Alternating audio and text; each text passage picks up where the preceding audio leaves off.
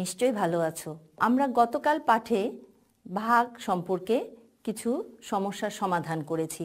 সহজ পদ্ধতিতে ভাগ করেছি, সাধারণ ভাগ করেছি। চলো বন্ধুরা, আজকে আমরা সেই ভাগগুলো আবার অনুশীলন করব এবং কিছু লিখিত সমস্যার সমাধানও করব। আমরা আমাদের পাঠ্য বইয়ের 56-57 পৃষ্ঠাটি সবাই একটু বের করি, সাথে খাতা কলম নিয়ে বসে যাও। প্রিয় শিক্ষার্থী, দেখো 56 পৃষ্ঠায় দু রকমের ভাগ আছে। একটা ভাগ করো, 2 নম্বরে দেখো লেখা আছে সহজ পদ্ধতিতে ভাগ, এবং 57 পৃষ্ঠার দিকে একটু লক্ষ্য করো, 3 নম্বরে আছে খালি ঘর পূরণ করো, এবং 4 থেকে 10 নম্বর অঙ্কগুলো লিখিত সমস্যা সমাধান করতে হবে আমাদেরকে। চলো আমরা প্রত্যেক প্রকার ভাগ থেকে একটু দেখে নিই কিভাবে আমরা করতে পারি। তো আমি তোমাদেরকে একের যে 14 নম্বর অঙ্কটি আছে সেটি একটু করে দেখাচ্ছি।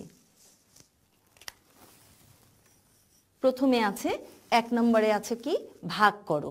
এখানে 1-এর 14তে দেখো একটি ভাগ অঙ্ক তোমাদের দেওয়া আছে বইটিতে। 691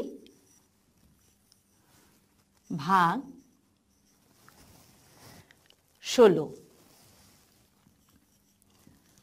এখানে আমাদের 691 হচ্ছে ভাজ্য এবং 16 হচ্ছে ভাজক। তো বন্ধুরা, আমরা তো জানি কিভাবে ভাগ করতে হয়। চলো আরেকবার একটু দেখে নিই। 16, দেখো শিক্ষার্থীরা, 51-র মধ্যে 16 আছে 3 বার।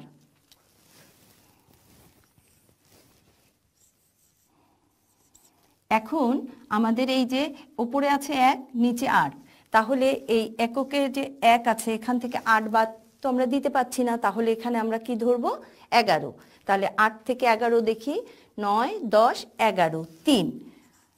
আবার এখানে 43 ভাগফল এবং 3 ভাগশেষ, 3 ভাগশেষ।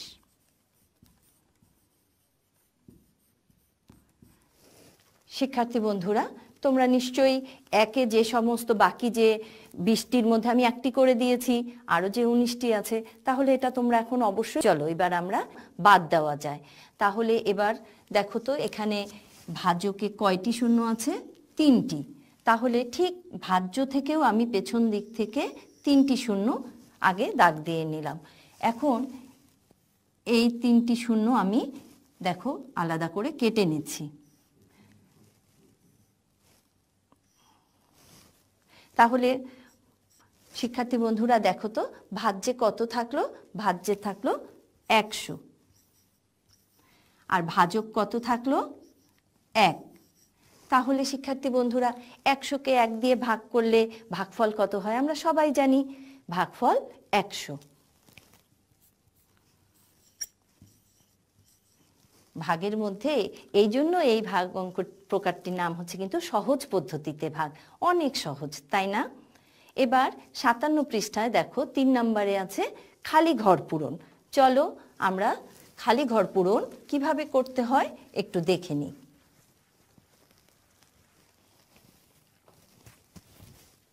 তিন নম্বরে আছে কি খালি ঘর পূরণ। খালি ঘর পূরণ। শিক্ষার্থী বন্ধুরা, এই খালি ঘর পূরণ তোমরা একটু লক্ষ্য করে দেখো, এটা কিন্তু একটা চ্যালেঞ্জের মতো, একটা খেলাও। খুব মজা এই অঙ্কটি করতে। আমরা 2 নম্বর অঙ্কটি কিভাবে সমাধান করতে হয় একটু দেখে নিই। ঠিক দেখো বন্ধুরা, খালি ঘর পূরণ 2 নম্বর অঙ্কটি আমরা করে দেখাচ্ছি কিভাবে এই অঙ্কগুলো করতে হয়। এটা কিন্তু একটা খেলা, এবং দেখো তোমাদের বই একটু লক্ষ্য করে দেখো, এখানে কিন্তু লেখা আছে এটা চ্যালেঞ্জ। খুব মজার এই অঙ্কটি। এখানে তোমাদেরকে লক্ষ্য করে দেখো, নিচের থেকে আমরা কিন্তু শুরু করছি অঙ্কটি। ভাগশেষ কত আছে? 3। তাহলে এই এককের ঘরে এখানে কত বসলে তার থেকে 4 বাদ দিলে 3 হবে। আমরা একটু চিন্তা করি যে কোন সংখ্যা থেকে 4 বাদ দিলে 3 হয়। তাহলে নিশ্চয়ই তোমরা এতক্ষণে খুঁজে পেয়ে গেছো, সেই সংখ্যাটি হবে 7। এই দুটো যোগ করলেই আমরা 3 এবং 4 যোগ করলে পেয়ে যাচ্ছি এই ঘরের সংখ্যাটি। তাহলে কত হলো? 17। এবার আসো এই জায়গায় দেখো, এই 9 থেকে 8 বাদ দিলে এখানে 1 থাকছে। তাহলে এই ঘরে যে 7 হয়েছে, নিশ্চয়ই এখানে যে সংখ্যাটা ছিল সেটাই আমরা নামিয়েছি। তাহলে আমাদের এই ঘরে কত আছে? এই সংখ্যাটি আছে। এখান থেকেই আমরা এখানে এটা নামিয়েছি।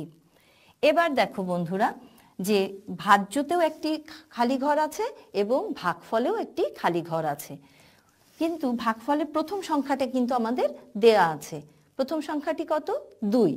তাহলে এখানে কত বসালে আমাদের এই 2 দিয়ে এই সংখ্যাটিকে গুণ করলে 28 হবে, আমাদের একটু চিন্তা করে খুঁজে বের করতে হবে। তাহলে 1 বসালে কি 1 বসালে হবে 11। 11কে যদি আমরা 2 দিয়ে গুণ দেই তাহলে কি 28 হয়? না, হয় না।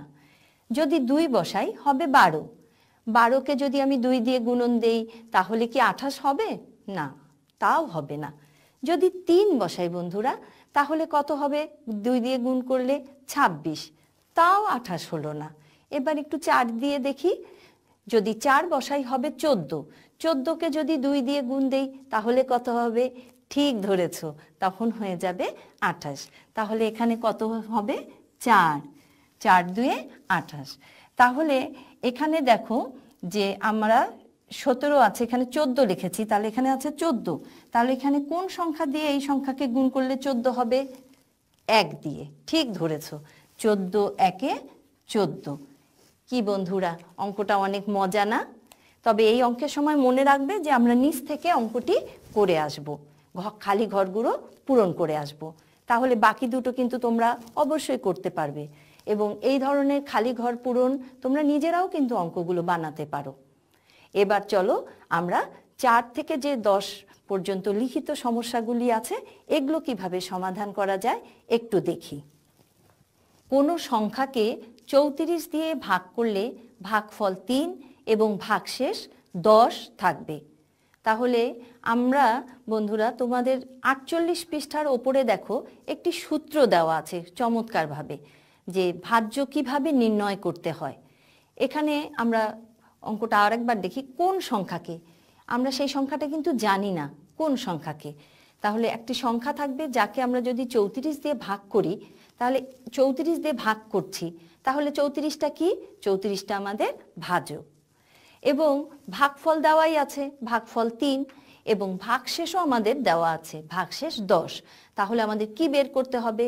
এখানে ভাজক আছে, ভাগফল আছে, ভাগশেষ আছে, তাহলে অবশ্যই আমাদেরকে ভাজ্য বের করতে হবে। তাহলে চলো আমরা আগে সূত্রটা লিখে নেই।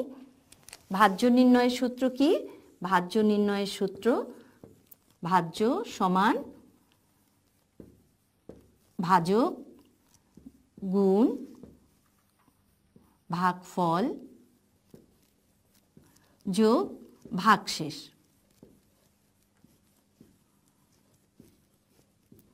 তাহলে এই সূত্রটা তো আমরা সবাই জানি, আমাদের বইয়ের কিন্তু 48 পৃষ্ঠায় এই সূত্রটা কিন্তু চমৎকারভাবে দেওয়া আছে।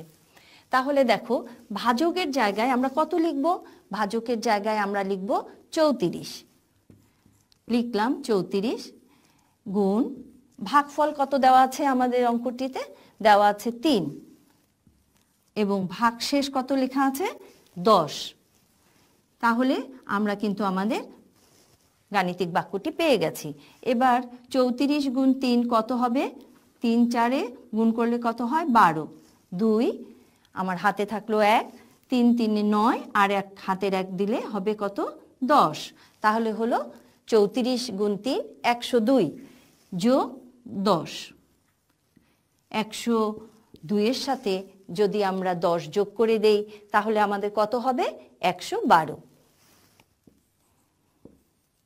তাহলে আমরা কিন্তু আমাদের সেই সংখ্যাটি, যে সংখ্যাটি দিয়ে আমাদের বের করতে বলা হয়েছে, সেই সংখ্যাটি হচ্ছে আমাদের 112। তাহলে আমরা লিখতে পারি সংখ্যাটি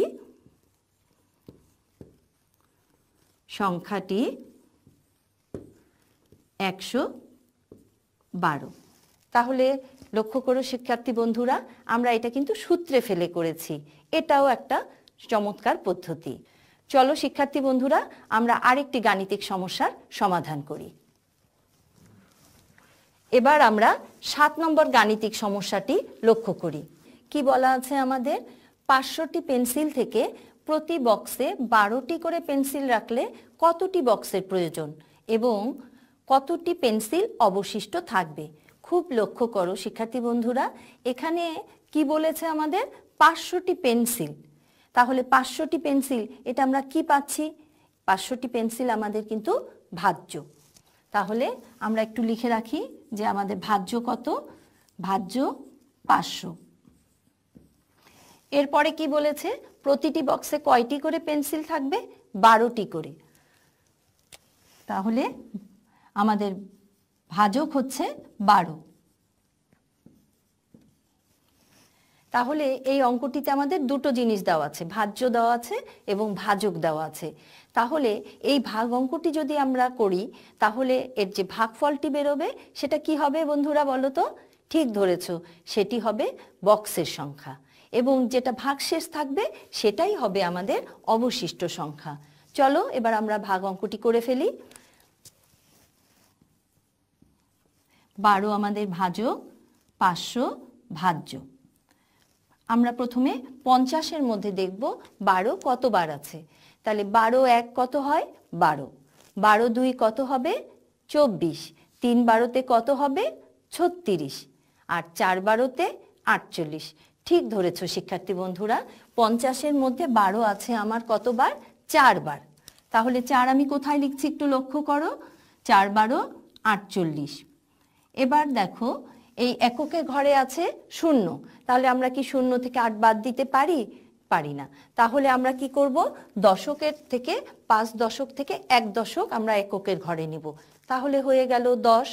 10 থেকে যদি আমরা 8 বাদ দেই তাহলে আমাদের কত অবশিষ্ট থাকবে? 2। তাহলে আমরা এটা এখানে লিখে ফেলি। এখান থেকে যেহেতু আমি 1 দশক নিয়ে গেছি তাহলে এখানে আমার কয় দশক আছে? 4 দশক। 4 দশক থেকে 4 দশক বাদ দিলে কত থাকে বন্ধুরা? 0, কিছুই থাকে না। এবার আমরা এই দিব না, পেঁয়াজ হয়ে গেল না। তাহলে 4 দশক থেকে আমরা যদি 4 দশক বাদ দিই আমাদের কি আর কোনো সংখ্যা অবশিষ্ট থাকে? থাকে না। এবার দেখো ভাজ্যে আমাদের কি আছে? 0, সেটা আমরা এই সংখ্যার ডানে বসিয়ে দিলাম। কত হয়ে গেল? 20। 20-এর মধ্যে 12 কতবার আছে? 20-এর মধ্যে 12 আছে মাত্র 1 বার। তাহলে দেখো 1 লিখছি আমি এখানে, 12 একে 12। ঠিক আগের মতোই দেখো 0 থেকে 2 বাদ যাবে না। তাহলে আমরা কি করব? 2 দশক থেকে 1 দশক এই ঘরে সরিয়ে আনবো, এককের ঘরে। তাহলে 1 দশক থেকে যদি 2 বাদ দিই তাহলে কত থাকবে? কত একক থাকবে আমাদের? 8। এখান থেকে যেহেতু আমি 1 দশক এখানে নিয়ে গেছি তাহলে এখানে আমার কত দশক আছে? 1 দশক। তাহলে 1 দশক থেকে 1 দশক বাদ দিলে কি আর কিছু থাকে? কিছু থাকে না। তাহলে আমাদের অবশিষ্ট কতটি থাকলো? 8টি। তাহলে এখানে আমাদের 41 যেটা আমরা ভাগফল পেয়েছি এটা কিন্তু বক্সের সংখ্যা এবং যেটা আমাদের ভাগশেষ আছে এইটাই কিন্তু এই যেটা জানতে চেয়েছে যে কতটি অবশিষ্ট থাকবে, এই হলো আমাদের 8টি। তাহলে আমরা এখন কিভাবে লিখতে পারি উত্তরটি? যে আমাদের 41টি বক্স প্রয়োজন, 41টি বক্স প্রয়োজন এবং অবশিষ্ট থাকবে 8টি। অবশিষ্ট থাকবে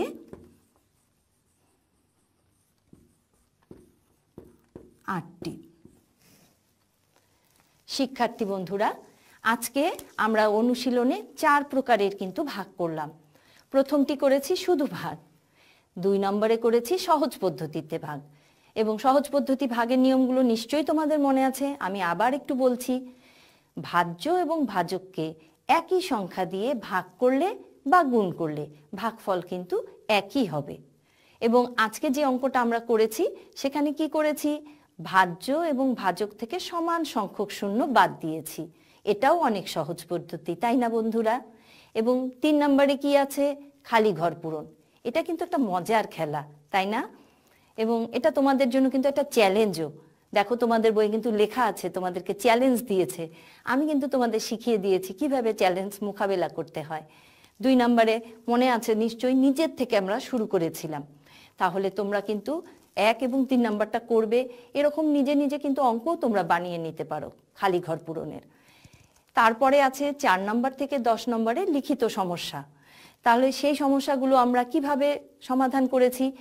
আমরা প্রথমে সমস্যাটি বারবার পড়েছি, পড়ে ঠিক করে নিয়েছি কোনটা ভাজ্য কোনটা ভাজক, কি করতে হবে, উত্তর কোনটা কি বেরোবে। ঠিক এইভাবে বাকি অঙ্কগুলোও কিন্তু তোমাদের করতে হবে। তোমরা নিশ্চয়ই পারবে, তাই না সোনামণিরা? তাহলে আমরা আজকে একটু বাড়ির কাজ নিয়ে নেই, দেখি কি করতে হবে। তোমরা সবাই পাঠ্য বইটি একটু খোলো। 56 পৃষ্ঠায় 1 নম্বরে আমি কিন্তু 14 নম্বর অঙ্কটি করে দিয়েছি। তোমরা কিন্তু বাকি যে 19টি অঙ্ক আছে সেখান থেকে তোমাদের পছন্দ মতো যে কোনো 5টি অঙ্ক করবে।